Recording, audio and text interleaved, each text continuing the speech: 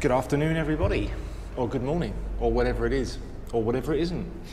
So today we're going to have a look at page 42, 43, because this leads into other stuff in the book that we might get to, or maybe not. What does he mean? So if we have a look at page 41, the pre-read, think of the pictures you used to make when you were in primary school, in kindergarten. How did you learn to draw or paint these pictures? Who gave you the instructions? Do you think you can learn to draw from books? Yes, you absolutely can. Losing my mic. You absolutely can learn anything from books, but it's slightly more difficult. A lot of things you really do need to be in front of a human being. Look at the situation we have now. You need to be in front of a human being. Well, duh. Yeah, it's possible to learn anything from books. For some people learn in different ways. A small percentage of the population will learn everything they need to learn from books. A larger proportion of the population need to actually do things to have any chance of learning it, especially boys. But it is possible, anything's possible. Dragonflies are found all around the world, even in England. More than 2,500 different kinds of them. Dragonflies. So I don't care about this. Oh, exciting. They can be seen flashing over ponds and rivers or flying into the windscreens of round-the-world motorcycles. These are their hunting grounds where they catch smaller flying insects. Their swift, graceful flight and brilliant colours are eye-catching. Yeah, I've caught a few of their eyes on the front of my windscreen. Seriously, as I drove along, I made a joke once about donating the front of my motorcycle to the British Natural History Museum because there were so many dead insects and bits of bird all over the front of it. I wasn't really into washing my bike as much as I was into riding it.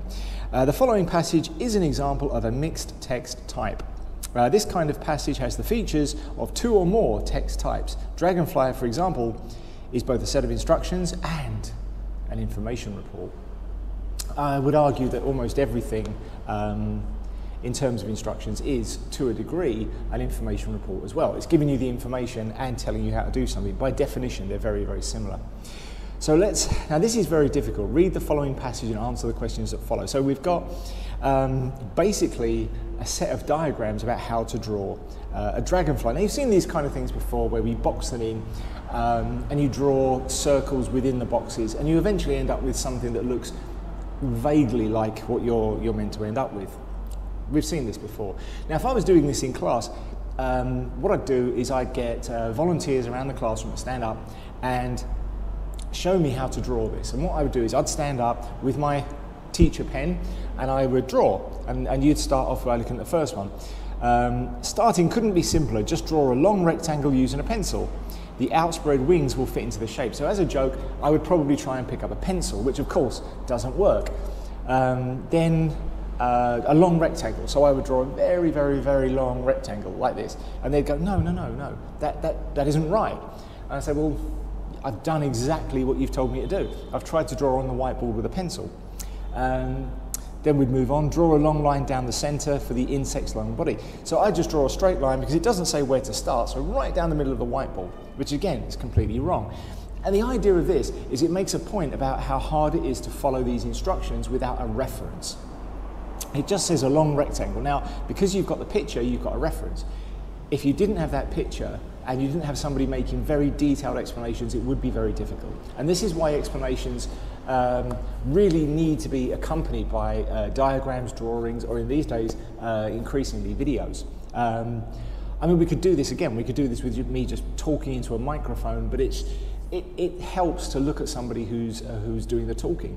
To put that in perspective, 70% of communication is non-verbal. Non-verbal. And that means that the words I'm speaking only make up 30% of your understanding of what I'm saying. I could say, you're an idiot. But if I say it with a smile, it's a joke. You're an idiot. And I say that to my friends all the time, you're an idiot. But if you say it aggressively, you're an idiot, it takes on a completely different meaning. You're an idiot. You're an idiot. You're an idiot.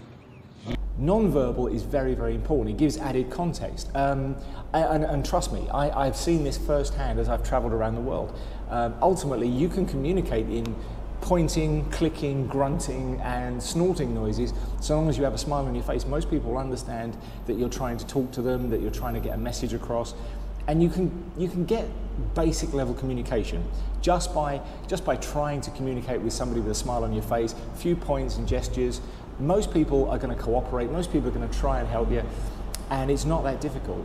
Living in Cambodia, when I haven't been able to speak the language, again, non-verbal communication, I don't always understand what words you're saying, but I do understand what people are talking about. I can watch a crowd and I'll understand that one's hungry, this one's in charge, this man likes this woman, and I can pick up on all the nuances that people aren't speaking. So I know what people are talking about, even though I can't hear the words. And we all do. At an unconscious level, we all do. Yesterday, my wife's sister brought her little boy in, and they were trying to feed him, and he started shaking his head. And I said to her, there are tribes in Africa where we've discovered people that have never ever met another human being. Now these tribes live together their whole lives, they never hunt outside of their own territory, they have never met another human, let alone another white or Asian person. And people have gone in there and they've found them, and their communication is largely the same. They smile when they're happy, they frown when they're confused, they shake their head for no, they nod yes. These aren't things that we learn. These are things that are programmed, hardwired into us. We don't know how and we don't know why, but a lot of our basic communication is built in at a totally instinctive level. Like that. This is fascinating. So you can meet anybody from anywhere around the world and they're basically very similar to you and they will communicate the same way. Some languages are harder to learn. Chinese is tonal, Eastern European has completely different syntax to English, so it's quite hard for somebody from a Western country to learn Eastern European. But essentially those languages can be learned because all we need to do is understand the very slightly different rules. Language is language. It's really just a question of understanding how the grammar points fit together and then the different words, and then you can speak the language. I'm not good with languages. I don't speak Khmer, but I have friends who did. One of my friends, he was learning Khmer with a teacher, Khmer teacher, a very good one by all accounts. And he said he was teaching him the alphabet, and he said, I don't understand why, because I told him, I don't want to learn this, I want to speak, I don't want to write this down. And he went through all the things, and he said, and then after a month, he said, it all became clear. He said, suddenly I could speak the language. Not well, but he had somehow got him into the patterns of the basics by teaching him the patterns. He knew what he was doing, and he got him speaking in 5 or 6 weeks. He was able to walk into a shop and ask for what he wanted. So pretty decent. But this is very, very hard. Look at the next one, number 2. Drawing guidelines for the insect's head and upper body. The head is quite large. It doesn't say draw them inside the box. It doesn't say what shape they are. We could draw a big circle right the way around the box. Its head is very large. It doesn't make any sense. These slanting lines, what slanting lines? Because at this point, I'm joking with the kids in the class. I'm saying, look, what slanting lines? You haven't told me to draw any slanting lines. The thin, long body sticks out well behind the wings. It's shaped rather like a blunt needle. In fact, dragonflies used to be called the devil's darning needles. Needle and thread, needle and thread, needle and thread. Ah! Again, that doesn't really help us to draw anything. It doesn't help us to understand what this thing's meant to look like. Most of the head is taken up by 2 enormous eyes, which actually meet on the top of its head. So at this point, I draw 2 circles with little eyes and a big smiley face. Does it look like this? And they go, no, it doesn't look like that. Within your slanting lines, draw the lower pair of wings. So within the slanting lines that I don't have, I would draw the wings, which again, I can't do because I don't have, because you never told me to draw them. And it's fine with a diagram in front of you. It does make a lot more sense. But this is where instructions often fall down, where people have this natural presumption that everybody else knows what they know.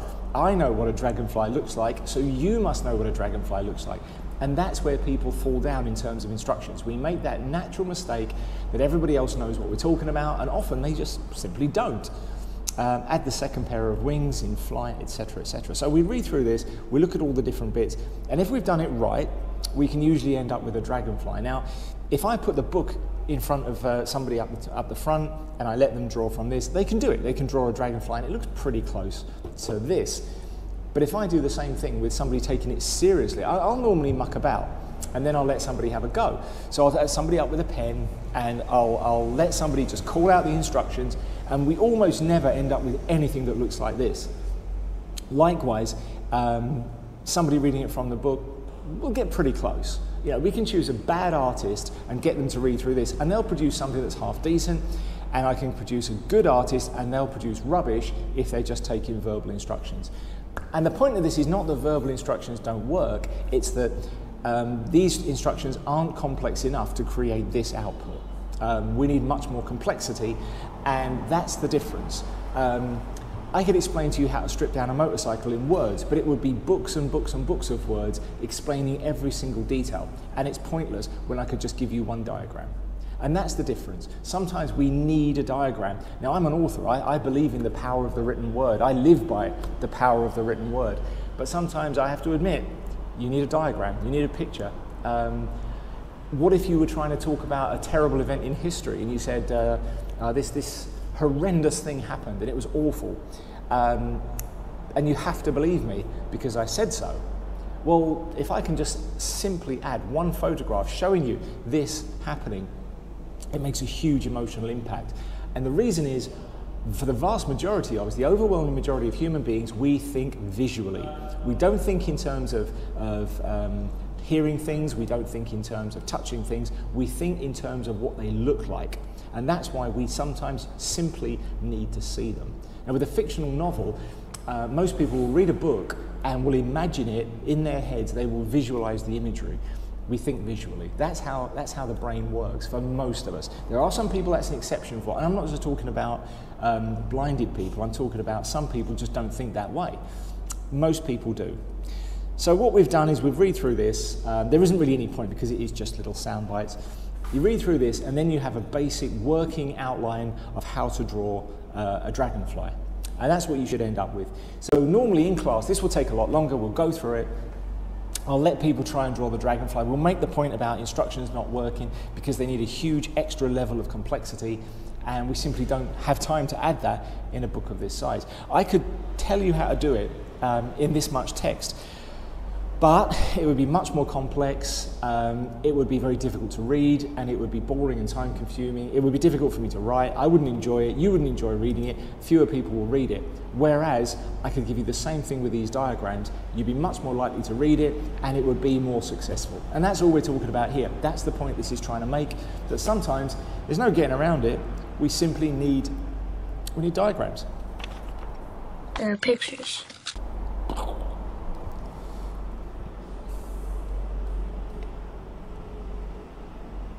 So, there's not much reading in here. I don't suppose there's any vocabulary that we're not sure of. So what I'm going to do now is I'm going to go away and I'm going to let you go through the questions. We're going to go through 1 through 12 and then we'll come back with your answer to these questions.